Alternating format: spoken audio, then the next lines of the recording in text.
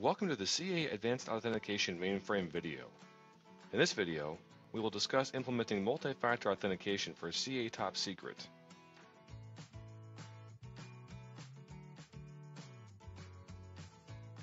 In this video series, we will provide an overview of multi-factor authentication, review the benefits and marketplace need, discuss available factors, describe how to install and configure Advanced Authentication Mainframe so that you can implement authentication, and offer some troubleshooting fixes, tips, and tricks.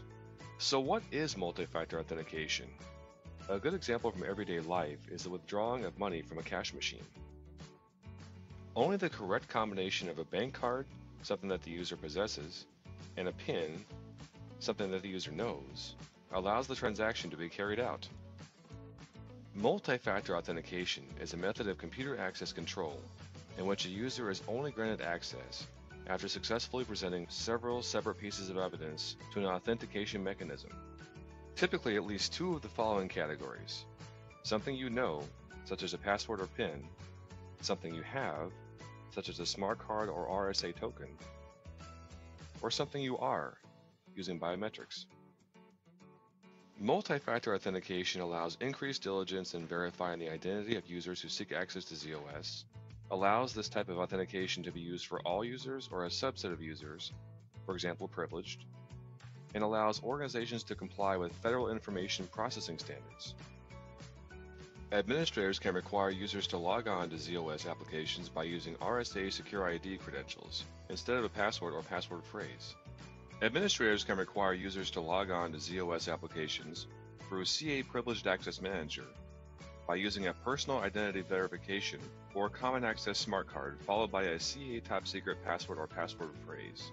When you decide to authenticate through a Radius server, a user opens a mainframe session and logs in with the Radius user ID and credentials.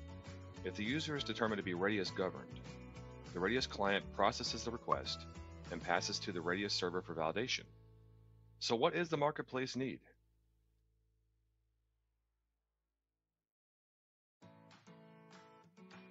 Federal agencies must adopt two-factor authentication for privileged users as directed by the Binding Operational Directive issued in 2015. Large commercial organizations need to avoid destructive processes. And what harms large commercial organizations most? Data breaches, insider fraud, and security access audit issues. So how do we implement Advanced Authentication Mainframe to achieve multi-factor authentication? Install, configure, enable, then authenticate. For more information about CA Advanced Authentication Mainframe, click the information bubble in the top right corner to load the CA Top Secret product page. From there, you can go to the product documentation, visit the CA support or CA community sites, or see the learning path. Thank you.